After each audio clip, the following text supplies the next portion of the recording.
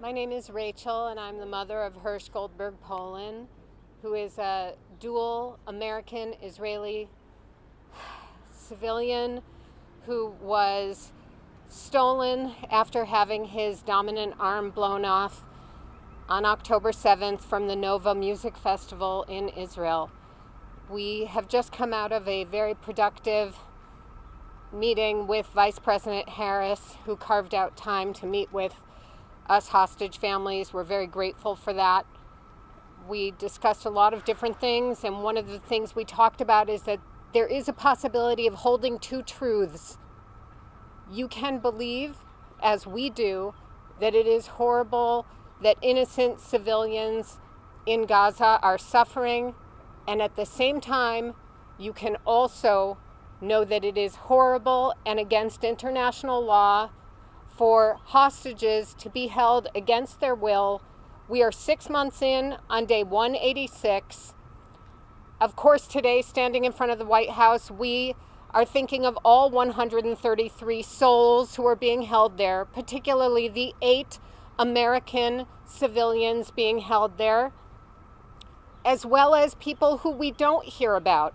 We don't hear a lot about the 8 Muslim Arabs who are being held hostage, also in that cohort of 133. You don't hear a lot about the 7 Thai Buddhists who are being held there among the 133. You don't hear a lot about the 2 black African Christian young men being held there in that 133. You don't hear about the Nepalese, about the Mexicans, about the Argentinians, about the French. There are 133 cherished souls who are being held there, and it is time. We don't want any more progress. We want results.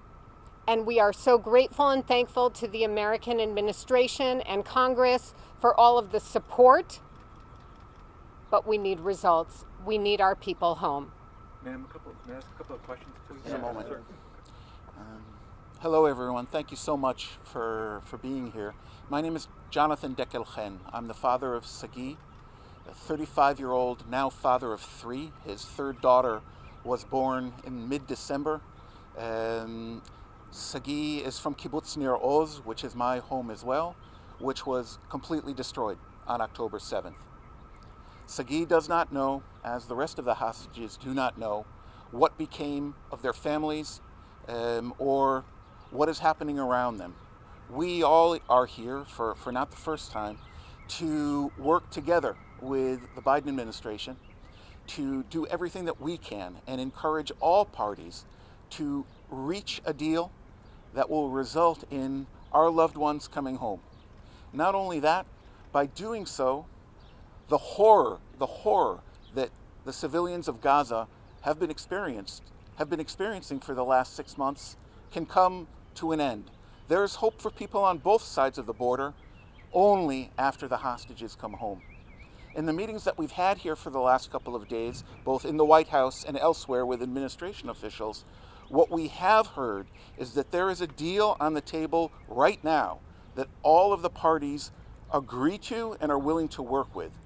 We are waiting now, and the world waits for Hamas to get to yes. It is in their court.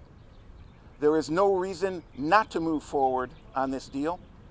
All of the intermediaries are in favor, and we, all of us, will see shortly if Hamas cares enough about its own people, to say nothing of our loved ones, to move towards de-escalation, to returning life to everyone in and around Gaza.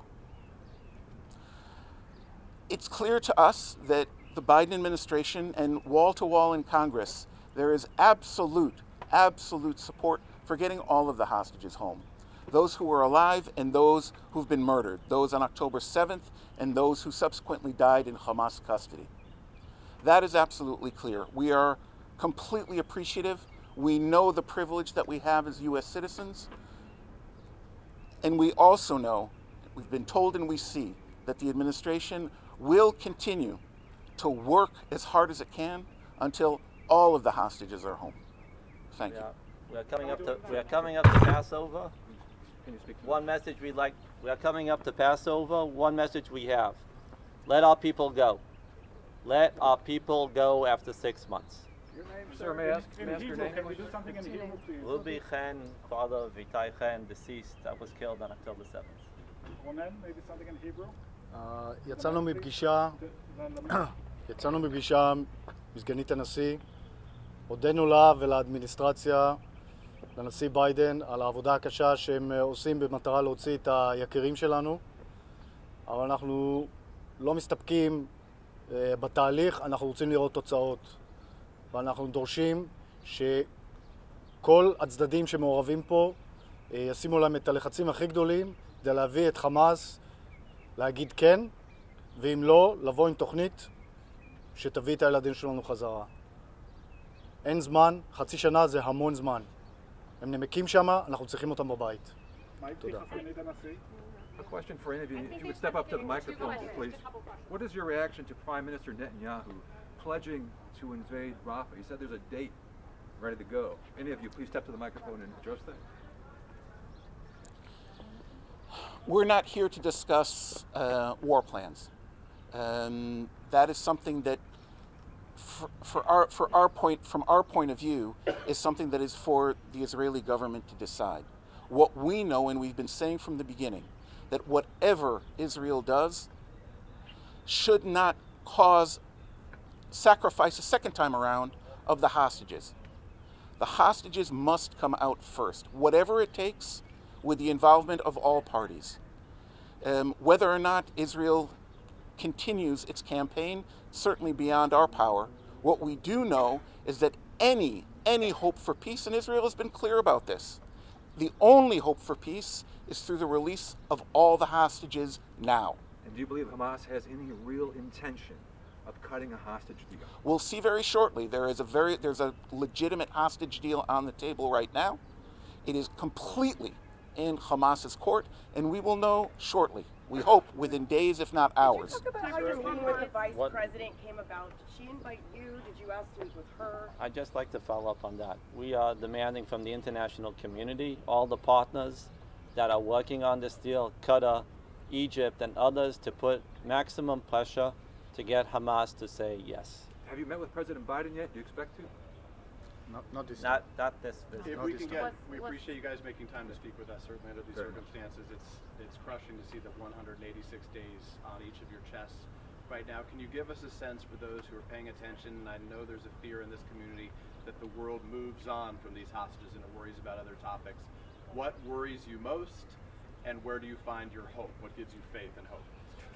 So I want to say that one thing that worries us is that over the last few weeks, it seems that there is a narrative spreading to de-link hostage release from de-escalation of the military actions. And I don't believe that that is possible. I don't believe that the Israeli government will agree to that. These two things must be linked. No conversation about the region should be had without it starting with 133 hostages must come home. In terms of hope, to the second part of your question, I know one thing that gives us hope is we have no choice but to stay hopeful.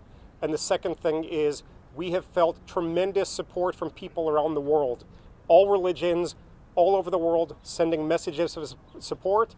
And that strengthens us to know that we're not alone, not as individuals, not as a family, not as hostage families, but there are people, decent, good human beings around the world who, for the sake of humanity, are supporting us and calling for the safe return of our hostages. Do you feel optimistic? Is your name, sir? Can you identify yourself? My name is John Polin. I'm Hirsch Goldberg Polin's father and Rachel's husband. I think that's all we have time for. Thank you guys. Thank you for coming out. We hope the best for you. Thank you. God bless.